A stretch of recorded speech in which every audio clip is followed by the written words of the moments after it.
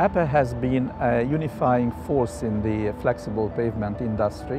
It brings us that opportunity to work with industry, across industry, to look at best practice, innovation, training and safety right across the delivery of our flexible pavements. And it also raises the profile of the industry, makes it an attractive industry to join.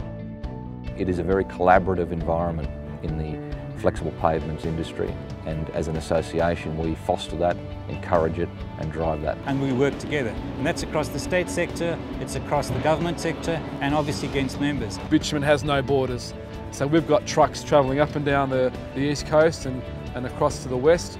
Harmonisation is critical across all supply points, and everybody who touches bitumen needs to be aware and on the same page with safety.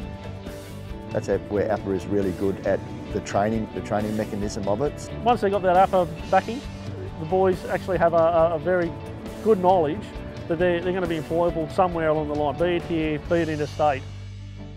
As an industry, we've got an opportunity to draw on world's best practice and share that across our country. That's what's so great that we're trying to do with AAPA, is go out there, learn from other countries and take the best learnings and see if it fits here in Australia. And I believe it does.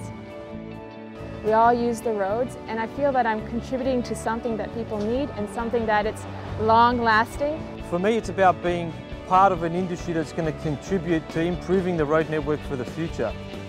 We want to help shape the future industry, shape our safety performance, the training and the knowledge transfer.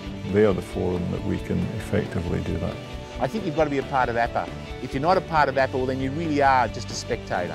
It is exciting times to be part of the road sector. Our industry has the capability, the knowledge and the capacity to provide real value for money solutions. And I'm really excited about where AAPA's going.